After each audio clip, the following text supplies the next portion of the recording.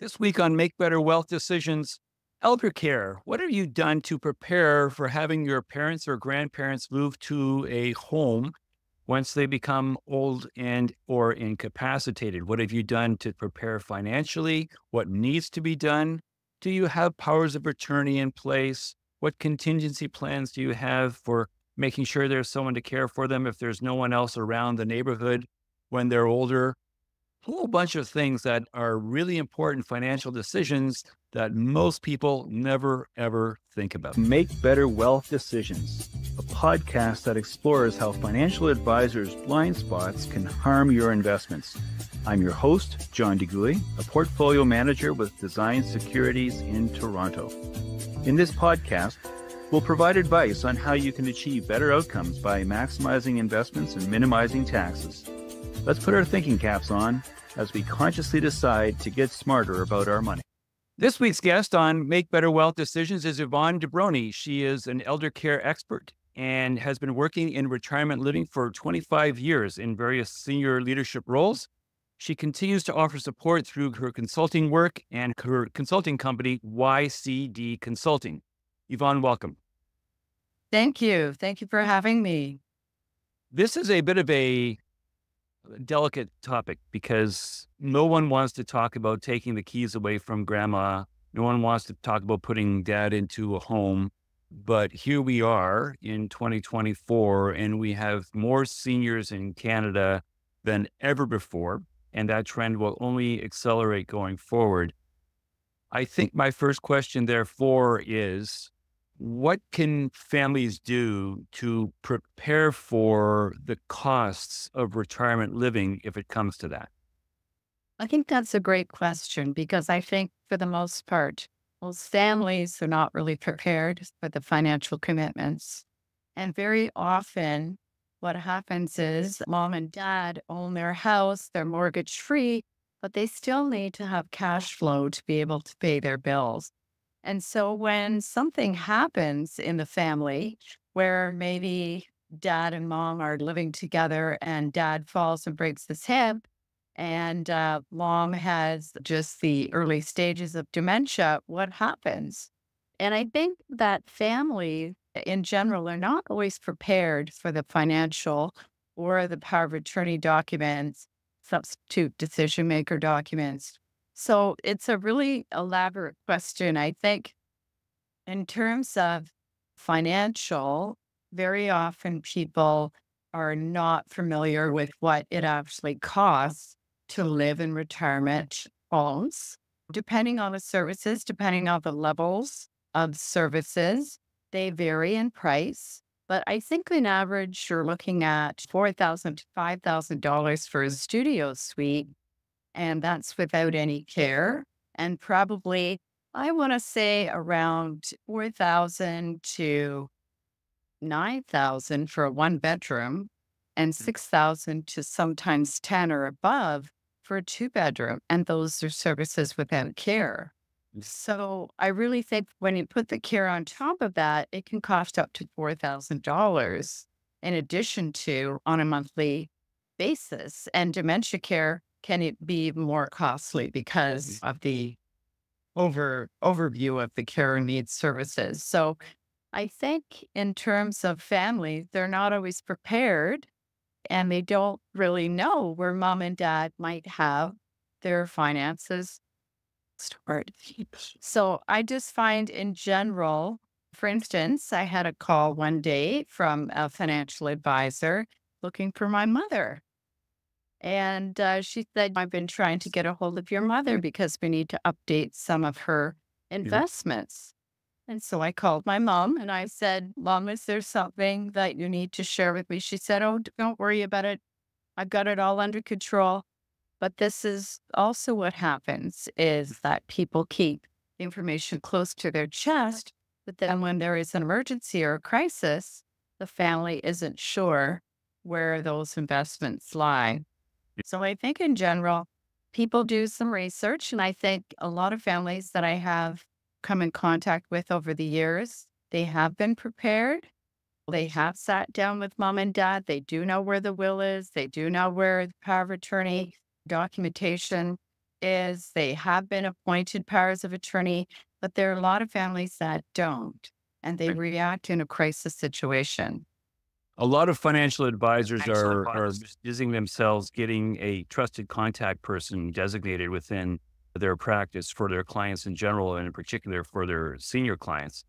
And it's ironic that we're having this conversation because I was just visiting my mother over the Thanksgiving long weekend, and we updated her power of attorney. And my sister and brother-in-law are the joint POAs for both property and personal care. And we had to have a discussion about whether or not we should have a DNR, a do not resuscitate, and those elements of a so-called living will. So all of that has to be discussed. And so I'm living with it right now.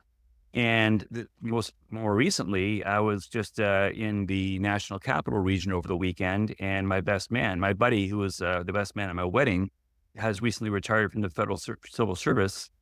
His mother is in her early 90s, and she's living at home, and she has dementia, and she has incontinence, and he has gone from being a full-time employee to a more or less full-time caregiver. Now he has public sector workers coming in on a daily basis to assist him. But the primary role for caring for his 92-year-old mother rests on his shoulders. And here he is, just recently retired in his 60s. Didn't think his original plan was that he was going to go travel the world and see the sights and enjoy his retirement. And instead, he's sequestered at home, having to deal with things that are rather more immediate. And a lot of people never think about how that might be part of their reality down the road. So what happens when a family member doesn't have the funds for retirement living? You've laid out how it could cost anywhere from $4,000 to $14,000 a month. What do you do if you and your family just don't have those kinds of resources to deal with your loved ones and they need care? I think, unfortunately, sometimes you have to sell your home in order to be able to afford retirement living. Or if you have a cottage, sell that, sometimes both. And I think there are alternative options, which is to get on a list for long term care, because that's government subsidized. So it is definitely more cost effective, but there are long wait lists for long term care. And you do have to go through the assessment process first. So the assessor can determine whether or not you're applicable for long term care. If you remain too independent, then you may not qualify for long term care.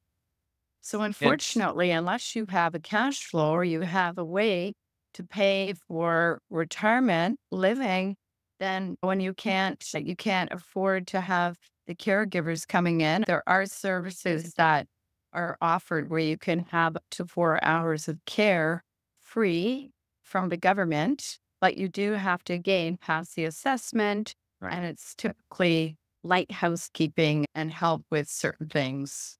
So it's going to be a challenge for people who don't own a home and don't feel ready for long term care because it's very So different. what about the situation where both the husband and wife are living in a family home and only one of them needs to move into a home? If the solution you just provided a moment ago, selling the home, doesn't necessarily work because the one who's not moving into a retirement home or to an assisted living program needs to live somewhere.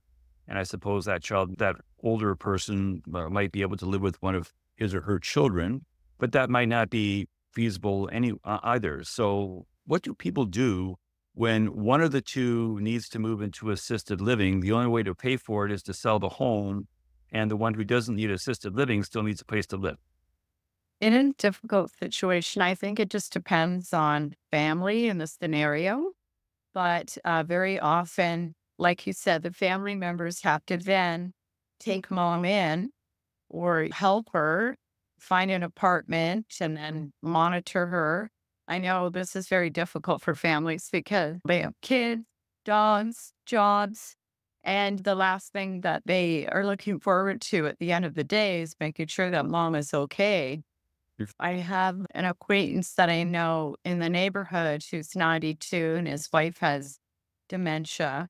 And he just is in denial. She definitely needs to transition, but he doesn't want to let her go. Mm. So he's getting frustrated and he's certainly not capable physically and mentally at the age of 92 to monitor her and take care of her. Unfortunately, the children involved are all estranged. None of them are power of attorneys.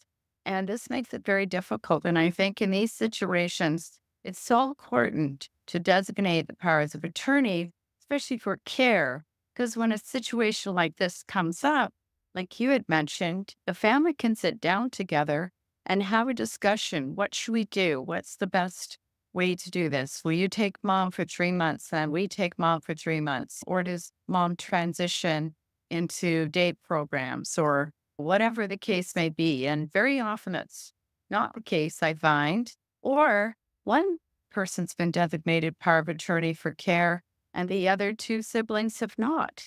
And Mm. so this also causes a lot of issues as well. I'd like to go a little bit further down that path, if I may, because make better wealth decisions is the sort of thing that a lot of people think is just about investing. And it can be, but it doesn't have to be. It can also be about planning. And one element of planning is having powers of attorney in place. Could you offer your sense of how well used POAs are? What percentage of elder people would you say have a power of attorney? If you were to say at age 60, because some people would say, I don't need a POA. And I would argue you do, because you could be in a car crash and be in a coma and you need a POA as soon as you're an adult. But let's say that by age 60, which at some point people might have a stroke, and by now for sure, you should have gotten around to it. What percentage of Canadians in your experience have a power of attorney in place, and what percentage are blithely going about their business thinking that it's the optimism bias story all over again, that for whatever reason, they'll never need a POA, so why get one? Yeah, I think people are in denial for the most part. We all feel like we're invincible, we're going to live forever. But I would say that probably more than half of families have not, that my experience has been, have not been prepared with powers of attorney. And so then very often it's a panic. Here's who's going to take mom, who's going to go to the hospital with dad. And I think you make a good point, because when you look at all of the things that can happen, someone could be on life support and there's no one to make that decision formally, or there isn't the funeral arrangements made, there's no executor of the will. All of these things are something that families really need to think about planning in advance of. But of course, they always feel that their parents will live forever, they will live forever. But like you said, anything can happen, and or all of our lives can change at the drop of a hat. And I feel that they would really regret not having these things in place. And what about a passport? What if you had to hop on a plane to go and see mom in New York? Was your passport current? Mhm. Things like that. I think Questions like people that. really need to look at a checklist of things that they need to prepare in advance of and label it. Where can it be found in the home? Right. Or where do you store this? I have a file and it's marked clearly, and my family knows where that file is so that they don't have to search. I've organized it all. And I Right. think this is really important because in a crisis situation, especially, families are, their emotions are heightened. Right. And to dig around and try to find where investments are and wills and everything else is very onerous and stressful for them. So part of what I'm hoping to accomplish as a result of this conversation is to provide some case studies where people will say, oh, that could be me, or that could be my family. So here's another one that I thought of. Let's say you have a situation where mom and dad are both in their mid 80s or early 90s, and they're living together at home. And let's say dad is the primary caregiver to mom because mom is dealing with dementia. Most of dementia, it seems women are more likely to get it than men, and it's related to hormonal things and what have you. So let's in this scenario say that it's dad who's the caregiver for mom, and then suddenly dad has a heart attack, and now dad is in the hospital. So you've got your fix. You've figured out, okay, I know what we're going to, dad is fine. And dad is able to take care of mom, and they're living together and everything is going fine, and they don't have any problems. They don't need anybody to check in on them. And everything is working fine as long as dad is able to take care of mom. But dad's 85 and he has a heart attack and he's in the hospital. Now there's no one back at the family home to look after mom. What do you do then? Well, there are some resources. First of all, you'd probably contact an assessor to come and assess the situation in terms of health needs, because you are entitled to some free care between 2 and 4 hours if there's staffing available from the government. However, that might take a little bit of time. You could get home care company to come in to help mom temporarily until dad recovers. That can be costly. And I think one of the concerns that I have is very often residents or a family member will not want that caregiver to come in and give them help. They say, I'm fine, I can do it myself, or maybe they're not trained 100% in dementia care. So that poses a challenge as well. You can start the process for long-term care, but really, it's very helpful if you do have the family members that can sit down together and agree upon a decision and say, this is what we have the funds to do at Mhm. this point in time. What's our next step? And there are services out there at a cost that will help you navigate through these systems. That can get quite pricey as well. Let's see if we can map out what that looks like. So let's say you actually have to apply for a bed in a long-term care facility. What are the steps? How long does it take? And what's the prognosis of actually getting a bed once you've ticked all the boxes and answered all the questions? You would have to be assessed first to make sure that you qualify for long term care. And then what I typically suggest, they have a list that they would like you to choose long term care homes that you would like your parent or loved one to go into. And I suggest up to five versus three, but I think it's mandatory three.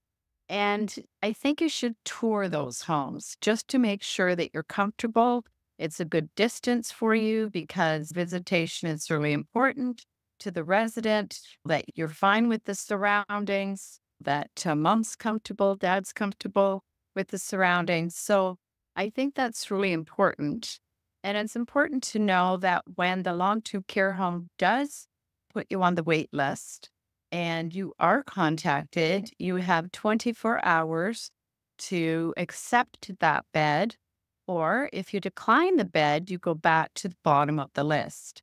And the lists are very lengthy as well. There's definitely a shortage of beds. And I think part of it is due to the fact that, like we mentioned, people are not prepared financially to always be able to afford retirement living. Long term care is much more cost effective because all the care is included in the cost and they determine the cost by your pension. So it's much more reasonable. Mm. However, it's a totally different environment as well. And I think the caregivers, whether it's retirement homes or long term care homes, do an amazing job. They really do look after the residents very well. The services that they provide are outstanding. I think it's also dissipating the fear with the elderly that there's nothing to be afraid of. Retirement homes, you can remain independent a lot of times, and with assisted living, very little care or increased care, whatever your needs are. But you're in an environment where you're social in both long term care and retirement homes. You're social, you've got structured meals, you've got structured programs. I think more homes are looking at more of a holistic approach now as well. So I just think that it's difficult because there's always that fear-based notion that, oh, retirement homes and long-term care homes are scary. So I think the family, it's important to bring them while they're well and able to tour homes so that they feel part of the decision. And I think very often what we do is we just speak for them and we don't necessarily take them along. And I noticed over the years, a lot of times when staff were touring family members and the resident was along, that they spoke to just the family. We need to include the parent or the loved one as well in the conversation. It's So funny I think because that does help. Yeah, it sounds almost like it's a sales process where it'll be the children that'll be making the decision because maybe the parents are physically or mentally incapacitated, and so someone has to make the decision. And so as a result, the people at the facility speak to the generation below, and they may be a POA, and they may have the best interest of mom or dad or grandma or grandpa at heart. But at any rate, mom and dad are right there. Like, why don't you just ask them? You don't have to do that. You said something a moment ago, Yvonne, that struck me, and you said that should be applying out of a surfeit of caution to as many as 5 different places. But when you get an acceptance, you have 24 hours to either say yes or no to whether or not you're coming. So let's say you've applied to 5, but you've ranked them 1 through 5, and you get an acceptance from number 3. And there are 2 others that you would prefer to go to, but you have no idea, A, whether they will take you at all, and B, even if they take you, it might not be until a year or 2 from now. And now you've been accepted by your third choice, which is not the best, not the worst, but it's there and it's available right now. What do you generally counsel people to do when they've got a firm offer in front of them, which may not necessarily be the best offer, and they need to make a decision in 24 hours? I think, it's difficult for families to be able to envision their parent going to long-term care or retirement homes. But I think if you've actually seen the buildings and we somewhat understand the services and the way the building's set up, that I think most families would take the bet. And I think you can always transition to another long-term care home. You just don't know how long that wait Oh, list will be. I okay. I usually didn't know that. try to, yeah, I usually try to let people know that they should take advantage of that bet at this time, particularly if they have issues with financing. It just seems like now they're in a responsible home, they're being cared for, they're being fed, the services are provided, and it's cost effective. So why wouldn't you take advantage of that? And eventually you could apply for another retirement home to see if you can transition to care home. Sorry. I wanted to go back to what we were talking about a moment ago, where let's say the person stays at home and a PSW, a personal social worker, comes in on a regular basis. How many people would you say soldier on to live with mom and dad or grandma or grandpa at home? Because the stereotype is that there are a lot of kids that just want to get their parents or grandparents off to a home as quickly as possible. But there are also stereotypes of absolutely categorically not. We will, as long as my parents are at all able to live even semi-independently, we will do that. We will not institutionalize our loved ones. So maybe you could walk through what is offered if a PSW is coming in on a regular basis. Well, I think it just depends on what the needs are of that person. Maybe they need a shower 5 days a week. Maybe they need help with eating. Maybe they need a companion. There's a variety of services out there from home care companies and as well after they've been assessed. There's light housekeeping. There's a whole array of different services. But I think there are families that are very traditional in their thinking and want to be able to keep their parents with them for as long as possible. And I find that it's really does put a stress on the family Mm. themselves. Their intentions are really great. I know one family where the grandmother lives with them still, and the grandmother's 96. And she is somewhat high functioning, still fairly self sufficient. They don't want to leave her alone in the home. So there always has to be someone there to monitor while someone goes out to get the groceries. And Exactly. that isn't always, they're not always able to do that. So I think it's a lot of responsibility for the family. And I also find that as much as you love your parents, you can get very short with them as well. And I find that caregivers in general have much more patience because you've lived with your family your whole life and now you're looking after them. And I think there's so many different aspects to it. But I love the family that have the big hearts that do want to keep their parents, do want to monitor and help them with services. But At the end of the day, is it the best decision to make for yourself? Okay. Because you get Okay. caregiver burnout. And this is why retirement communities offer respite stays so that the caregiver have the opportunity to just have a little break, have a little rest. Maybe it's for 3 days, maybe it's for 30 days. Sure. The challenge there is always, convincing your loved one to go because they're afraid that they're going to be left there. And so, again, it's conversations, I think, when long before people get to this point, I think are really important. So you sit down as a family and you have those discussions and then determine things together before mom loses her memory or Right. dad's incapacitated. And Right. to make them part of the journey, I think is very important. Great. That's a nice thought. And I think it's a good way to begin to wrap things up. My last question is always the one that I ask, and that is make better wealth decisions is something that involves a whole variety of decision making. What advice would you give to my listeners that will help them to make better wealth decisions when it comes to long term care? I think, as mentioned, I think that there can't be any secrets. You have to have everything out in the open, just like I do. I have my little box and I have my investments, I have my will, cards of attorneys, executor of the will, all of those things are really important. Funeral arrangements. I know a family that had to make funeral arrangements last moment. It was an unexpected passing and it was very stressful and very difficult for them.